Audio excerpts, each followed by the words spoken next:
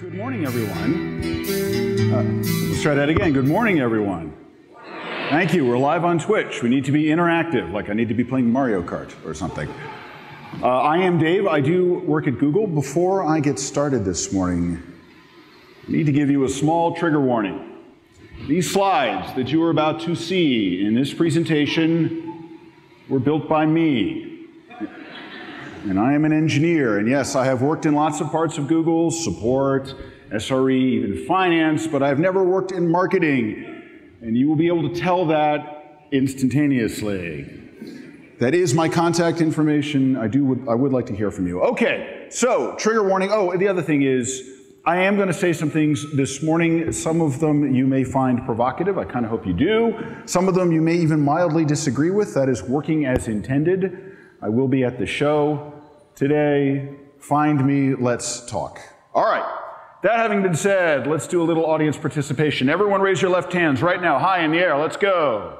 Up, up, up, come on, everyone means everyone. Leave them up. With any good experiment, we want to document it. Excellent. All right, you can put them down, thank you. Okay, now that we're all in the hand-raising mood, let me ask a question.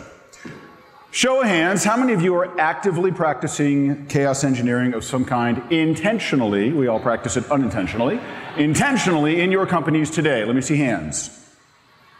Oh, that's a goodly number of people. Thank you. All right, everyone else, I assume, is here to learn about chaos engineering, maybe learn how to get started. We'll call you the chaos curious. That is fine. It's a perfectly natural part of development to be chaos curious. So, why do we do chaos engineering, for those of you maybe who are a little newer to this? The thing I hear a lot from people is, oh, this is just testing, right? You tech people, you just like to invent new terms for things. No, actually, this is different. When you test a system, you think you have some idea of how it works. At a minimum, you have some idea of what the properties of the system are. That is the foundation of the test. A test is pass-fail. Did it do the thing I expected? The problem is that systems that are diverse, that have lots of moving pieces, that are large and distributed, exhibit emergent properties. Over time, they do things we did not explicitly engineer into the system, and we need to discover these properties. Chaos engineering is about running experiments so that we can discover the new properties of our system. So we can actually discover how our system really works, not how we thought it worked when we deployed it to production. And that is a real thing. Systems really do drift. The larger they are, the more it happens. Why do we do this? Like, why is that important? Because it is a metaphysical certainty that if we don't do this, these properties will be discovered just by our users. And when our users discover these new and interesting properties of our systems, they will be very excited. And they will come and tell us in a very excited way about them. We call these customer support. Or if they get really excited, they'll want to tell everybody about these new and exciting properties via, say, Twitter. We call that a bad day. If we have too many bad days over any period of time, we will soon find we have no users. We call that bad luck. So, chaos engineering, if you're looking for an unnecessarily compact definition, this is my unnecessarily compact definition, is a discipline for systematically minimizing bad luck. Because bad luck is, well, bad. We do not want that. If you like something a little more memorable or tweet-worthy, I always enjoyed this quote from Eliyahu Goldratt. Good luck is when opportunity meets preparation. I think we all know that. While bad luck is when lack of preparation meets reality. All right, so what are the kinds of things we do to our systems to discover these properties? We have a number of techniques that we do. I have a few favorites. Like we might start with fault injection. So fault injection, for those of you who don't know, is when we tell our servers, let's say, to periodically just report an error. Not an incorrect value, an error. Just every so often say, something went wrong, sorry, and see how the rest of our systems handle that. Or we can go a step further, we can do fuzz testing. Fuzz testing is when we intentionally inject plausible but incorrect data into a stream to make sure we can handle it, like weird Unicode characters in a text stream. Those of you who have ever heard of SQL injection bugs, that's because we didn't do enough fuzz testing in a system. We might do artificial resource constriction, which is a fancy way of saying we turn a bunch of stuff off, right? So we turn off a bunch of back ends to make sure that our load balancing and our load shedding works the way we think it might. We'll discover all sorts of weird and interesting dependencies that way. Or if we're feeling particularly nasty, we'll generate a huge amount of load to one part of our system, wait for it to compensate, and then swing it to a completely different part of the system to see how it all reacts and how the things interplay with one another. Pejoratively, we call that laser beaming or hot spotting. More formally, we call that randomized load swings. All right, so those are examples of the kinds of things, kinds of ways we abuse our systems to discover their new and emergent properties before our users do. But here's the thing. If you accept the property that complex distributed systems gain emergent properties over time, and they do, that is not conjecture, and you accept the theory, or the premise, that finding these properties before our users do is better for us, I think so, but maybe we could argue it, then we want to do it to all of our complex, large, distributed systems, right? I mean, we apply these principles to software and hardware. But here's the thing. Our software and hardware system are not the most complex, distributed, or largest systems we deal with in our day-to-day lives. Our companies are. Companies are large, distributed systems. And guess what? Most of the complexity in that large distributed system is not in the software or the hardware. It is in the humans. So maybe we should try to apply some of these principles of chaos engineering in a reasonable, principled way to our companies so that we can discover the properties of our businesses before our customers do. And then you can really have bad days. I want to be very clear about a thing. Like a lot of people, I like analogies. I think they are useful frameworks to reason about a problem. This is not an analogy. Companies are large distributed systems. They're not like large distributed systems. This is an actual truth about large human systems. Actually, any human system with more than like 10 people are going to start to exhibit these properties. All right, this is not an analogy. This is an analogy. In our large distributed systems called a company, our human beings look like semi-autonomous units of execution with inconsistent outputs and opaque systems internals. Essentially, buggy biological microservices. Yeah, everyone laughs at that line. But here is a true statement. If you give any collection of humans in your company even a simple task, something very straightforward, and ask them to do some relatively predictable percentage of them, will do it incorrectly every time. If you don't believe me, let's just go look at the photographic evidence. By my count, I'd say 20-ish% of you raised your right hand when I asked you to raise your left hand. And, okay, a shocking number of you raised both hands. I don't really know what that's about. All right. Don't feel too bad about this, actually. This is a very important part of what it is to be human. We don't just do things by rote. We don't do these things consistently. We always, for at least a moment, interpose some judgment between when we decide to do a thing and when we actually do it.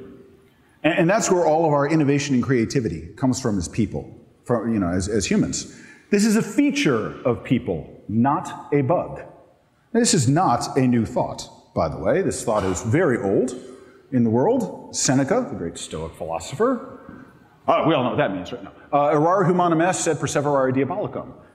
It just means to err is human, but to persist in error knowingly is of the devil, is diabolical. Meaning like it's totally reasonable to make mistakes. It is completely awful once you know you are making a mistake to continue doing the same mistake-ridden thing. Please stop doing that. So we've known this this quote's on the order of 2,000 years old. Cicero said something before even this, and it probably goes back much further in antiquity. Okay, so the goal here is not to make humans more reliably execute the things, because they won't. That is contrary to what it means to be a human being. We have large collections of these mostly reliable but completely non-inspectable systems that all interact in a semi-autonomous way in our large distributed system called a company, we are going to get emergent properties. In fact, we do all the time in any company with more than a few people.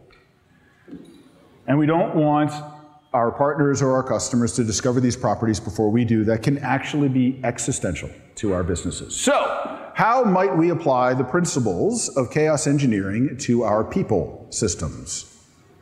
I am going to talk about 4 experiments you can run. You can run many more. I'm going to pick these 4 because I have actually run these 4. Sometimes with hilarious results, sometimes with terrifying results, always with interesting results. My argument to you today is that you should be doing things similar to this, activities that rhyme with these, in your businesses. Otherwise, you're going to continuously get surprised. And the larger your organizations grow, as they do with success, the likelier it is you're going to be unpleasantly surprised, the likelier it is you'll have bad days, and the likelier it is someday you'll have bad luck. So, exercise number 1, which I like to think of as a game, the wheel of staycation. This is easy to do. You can do this tomorrow with your teams. Once a week, I usually do it on a Monday, we pick a random team member. And they get a staycation. Now what that means is they don't go home, they stay at work, but they sit there out of office, they answer no work questions, they have no work conversations. They spend that day working on whatever project it is they would like to have time to work on a whole concentrated day. They spend a whole concentrated day working on it. It's kind of nice. The reason they stay at work, by the way, is because we might actually need them. We may have to break glass in this experiment. Like any good experiment, this experiment has a proctor. You designate a proctor, the proctor decides when it is you have to break glass, right? When the pain of not having this person, or of having had this person suddenly disappear is too much. Now, just because you're not going to talk to them about work doesn't mean they're not pariahs. Go to lunch, hang out, be humans with them, but do respect the rules. How do we do this? We want to find hidden information spots in our company. Now, you might be thinking to yourself, wait a minute. My people take vacations, right? And then they're gone for more than a day. I do this already. No. Vacations are planned outages. Responsible people, when they're getting ready to take vacation, do work to make sure things can run well when they leave. Irresponsible people should not be working for you. They shouldn't come back. Right? They do transition documents or whatever. Tell people they're going to be on vacation, right? This is what happens if you suddenly lose someone for a day. You want to discover who are the single points of failure. What bits of tribal knowledge do they know that suddenly you needed and didn't have access to? Right? In companies where you have components that are on call, like for support or SRE or whatever, what happens if the super technical, awesome expert human is suddenly not there when the big terrible thing happens? Anytime you find an information spoff like that, some bastion of tribal knowledge that's only in one person's head, you need to rectify it very quickly. Because someday that person could quit or whatever, and then you'll be in a lot of trouble. Obviously, if you need to break glass, then you know you have found a spoff that is good or productive. The goal here, the team really should notice when a random human goes missing for a day. The team should feel some impact. It should not be friction-free. If it is friction-free, that might be a signal that person has successfully worked themselves out of a job and should go to another project, another team. Don't laugh, this happened to me. I was running a team at Google, and we were running a game very much like this, and I noticed after a few times where I was randomly selected that when we were, gathering at the end of a month to sort of collect the last 4 weeks worth of experiments, that the impact when I was gone was asymptotically 0. That was my signal as a manager that I had successfully worked myself out of a job. You know what? I picked a successor and I moved on to a different part of the business. Okay, so that's easy to do, the wheel of staycation, very straightforward. We're going to move up the difficulty stack a little bit here. Tortoise time. I like this one. This is my second favorite one. My most favorite one comes next. You're going to select 20% of your team, give or take. Again, at random, very important, so we have a proctor. And for a work week, 5 contiguous work days, preferably Monday through Friday, but if you have to do Wednesday through Tuesday, whatever, that's fine. And for that entire week, those humans may not respond to any work thing in less than 1 hour. You get an email at 9 a.m., you can't respond before 10 a.m. We are introducing latency into the system. And again, the proctor decides if and when you break glass. Okay, the proctor has a very important set of roles here. And you can play with the latency time, right? So why do we do this? Well, it's like in any distributed system. You'll insert latency bits between layers to see how brittle they've become.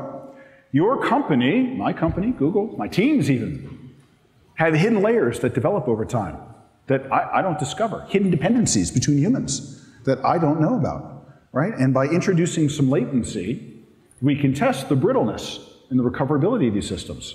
What we want to know is, how much pain did the person asking the question feel if they needed an hour before they could get the answer? I mean, an hour doesn't seem like very long, but you'd be surprised kind of about what that expectation looks like for people. Did they redirect to some other source to get an answer, etc.?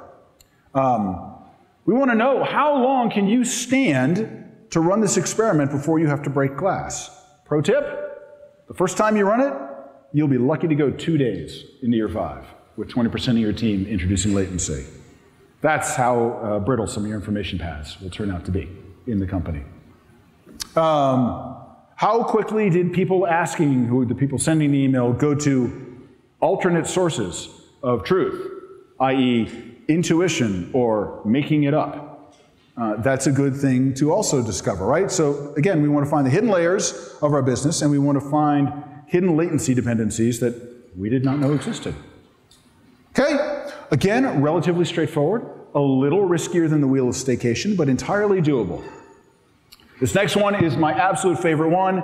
It is the funnest thing you can possibly do. It is a little more risky, so you have to be careful about how you design this experiment, but it's super awesome, and people love it. It's a good team building thing. Ready? It's called Liar, Liar. Yeah, you're going to enjoy this, I promise. Once a month, and only once a month, because my gosh, this can spiral out of control. We pick a couple of people on the team, and they are our designated liars. The way this works is the proctor would pick 2 people, say me and, like Tammy's. I think Tammy's in the audience someplace. And then the proctor would tell me, okay, Dave, 20%, 1 out of 5 of your answers are going to be lies. And Tammy, 1 out of 3 of your answers today are going to be lies, right? And only the proctor and you know your percentage, right? And for that day, you are going to give incorrect but plausible answers to questions you get. Dave, what is the budget for this project? $4 billion. Oh, no, wait. I work at Google. $4 trillion. That is an implausible answer. Even our CFO will know that that is not true. So you want to give plausible, but definitely incorrect answers. You definitely want to keep a list of all the wrong answers you gave that day and tell people the next day. That's pretty important. Please do that. Just saying. Otherwise, another bad thing happens. I do recommend to people that when you do this for things like email, or away messages on Slack or whatever, that you do some kind of disclaimer. The one I happen to use is, today I am the designated liar and I have been randomly selected to be buggy. If you ask me a question, some of my answers will be intentionally incorrect. Can you tell which ones? You do want to give people some idea that, all right, why do we do this? This is a fuzz testing exercise, and it's super fun, by the way. And it's hard to do well, by the way.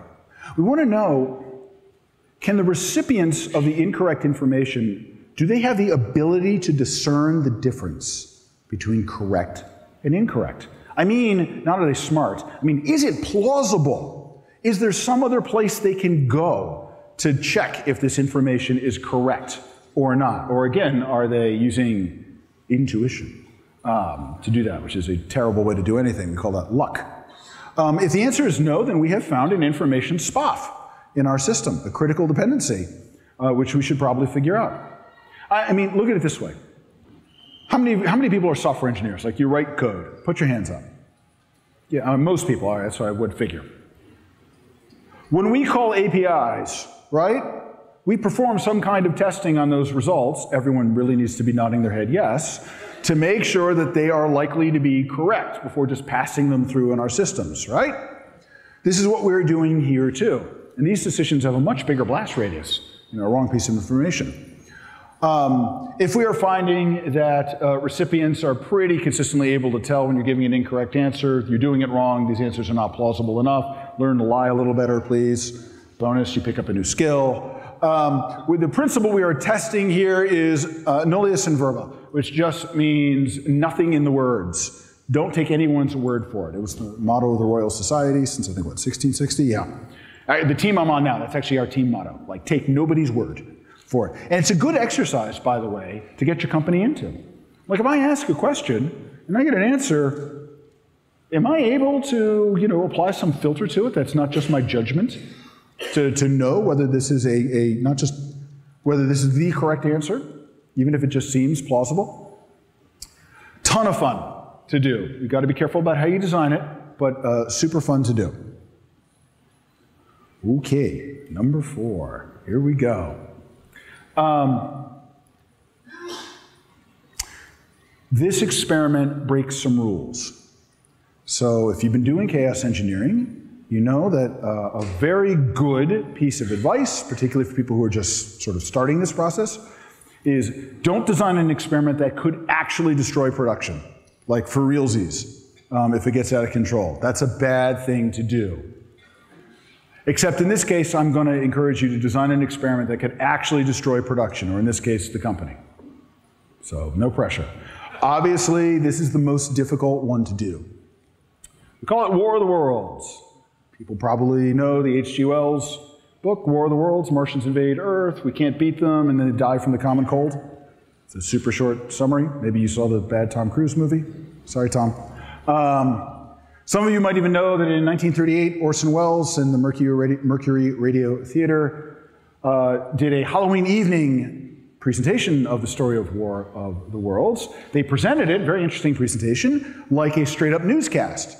And they had a small disclaimer at the very front of the broadcast, but of course, people were dial surfing the way we channel surf, and a lot of people missed the disclaimer, and they caused a mild panic in the United States that Martians were invading a suburb of New Jersey because, obviously, that's where the Martians would go. It's a fascinating story, by the way. If you ever read an account that says it was all an accident, they didn't mean to scare people, that is completely a lie. I will point you to interviews with Wells where near when he died, when he said the opposite. The point is we want to do kind of a War of the Worlds here. We want to realistically simulate the most existential events we can think of, plausibly existential events, I should say, that can happen to our company. I do not mean Martian invasions. Please do not simulate Martian invasions. It's probably a waste of time. Or meteor strikes. I mean things like massive security breach. Let's really drill a massive security breach in our company. All of our customer data is on the internet. Or a regulatory failure. Let's simulate, if you happen to work at a public company, what happens if our 10K was wrong? If we just gave the SEC wrong information? What happens if we caught some executive embezzling? How do we simulate that? How do we react? How about a major customer meltdown? Because everyone's going to have this anyway. Simulate that your biggest customer calls you and says, I'm done. I'm going to your biggest competitor. I'm out of here. Mic drop, bye. Okay? The key thing here is you need an uncomfortably small number of humans to know that you are doing this exercise, right? The CEO, that seems like a pretty good idea. Maybe your head of PR or comms, you'd like to know. Someone in legal also feels like a pretty good idea. These could have implications. And of course, the proctor. And practically no one else.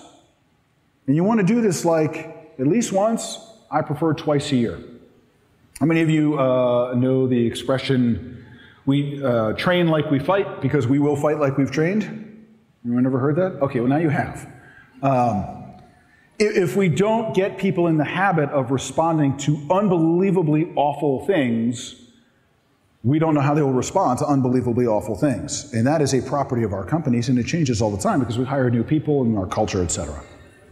Okay, So will people do the right things? I don't just mean follow the manual. I mean, will they act in a way that is compatible with the culture we think is in our company or to our ethical standards, however we're defining that in our businesses? Do they panic? Pro tip, the more you do this, the less they will panic. Does it leak? I mean, I wish we didn't live in that world, but we do live in that world. Customers are not the only people who are enthusiastic about using Twitter to say things. Sometimes our employees are too. This is not you're not running this experiment to find leakers. Right? You're running it to find out if you really have the culture you say you have, right? Like a lot of companies, well, I'll be very open and honest because it's all been in the press, right? For many years at Google, our feeling was like we have this very open culture internally. We argue with each other. We argue with our CEO all the time because it all kind of stays in the family, you know, like there's a certain safety there. And recently that has not been as true. And so the first few times that happened, that stuff went to Twitter, the New York Times, or wherever, like it took us a minute to adjust to this idea that the environment we thought we had wasn't the environment we actually have. Or not completely the environment we actually have. All right, no value judgment there, I'm just saying. That smacked us in the face a little bit, right? Again, you'd like to discover this sort of proactively if you can. So the goal here is to make sure that the company can react calmly, deliberately, ethically, with the best interests of our users and our company, or our shareholders if you're public, or whatever, in mind, right? We're testing, did we suddenly, or over time, did we evolve a culture or a way of understanding that is different than what we thought we had as a company? Also, even people who are not on call should have the experience of having to respond to emergency events, right? That's a good skill to have. The more you drill and practice that skill, the less you are likely to dump cortisol and adrenaline when a bad thing happens, which means you are more likely to actually be able to use the logic part of your brain as opposed to the lizard part of your brain to make decisions, okay? So determined reaction prevents overreaction. All right, so those are 4 examples of kinds of experiments you can run that I have actually run at different times in different companies on different teams with interesting results, which I'm happy to talk to you about later. We're getting close to break. All right, let me just do the last couple of slides here. You ready? First thing, buy-in is not the same as all-in. Start small, please, pretty please. I mean, if that was good advice when we were going to do chaos engineering for our software and hardware systems, it's really, really good advice when we're doing it for our human systems, our people systems.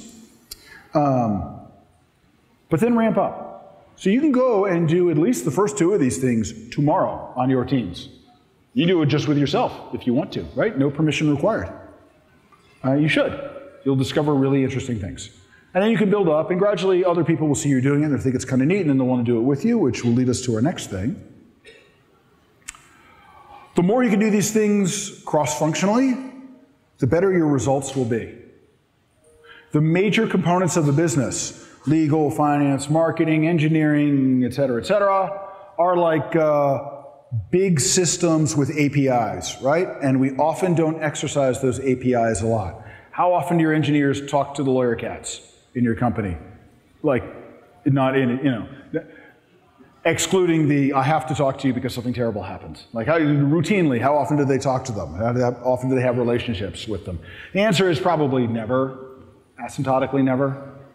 You don't want these relationships just to be at your, whatever, director, VP, senior leader human level. You want it to be at the line level, too. Also, some of these things, particularly like Liar Liar, which is really great, or War of the Worlds, are really good team building exercises. Like, they're actually fun to do. And they get the different silos of your business in the habit of working together day to day.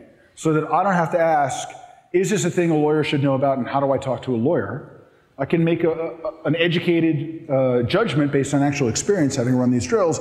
Yes, it is, and here's how I go talk to, and I know Sally, or I know Fred, and we can go have this conversation. Right? So it's a great way to build relationships across the company. If you're at a small company, maybe you don't think you care, but you know, if you're successful, you'll blink and suddenly your small company will be a big company. And big company, by the way, is like a company large enough that you can't comfortably remember everyone's name off the top of your head. So that's for most people on the order of 100. Right? So you don't have to get very big to get big all of a sudden. Okay. last thing, since I don't want to be the person who makes you late. You can absolutely do this. There's no magic here. You don't have to have any extra special skills. You just have to be constructively devious, let's say. Let's face it, everybody has a little chaos engineer in them. It's part of what makes it fun. Embrace it. It's part of being human. Go be human in your companies and do good for them in the process, right? So this is completely doable. That is my contact information, because we're not doing Q&A, because it's a keynote. I will be here at the show for a few hours. Or you can email me, or you can do that Twitter thing and tell everybody how completely wrong I was. That's fine, too. Of course, it's on Twitch, so I guess everyone knows already. It's all good. Please let me know. Let me know what you think. And I'm happy to share stories and best practices, or in my case, worst practices, when they have happened. All right. Thank you to everyone at Gremlin for inviting me to come today. Thank you, Colton. Thank you, Tammy and Lauren, who reached out. Mostly, though, thank you to all of you for being engaging and patient. You didn't throw anything at me, so that was awesome. Audience, and I look forward to talking to you again. Thank you very much.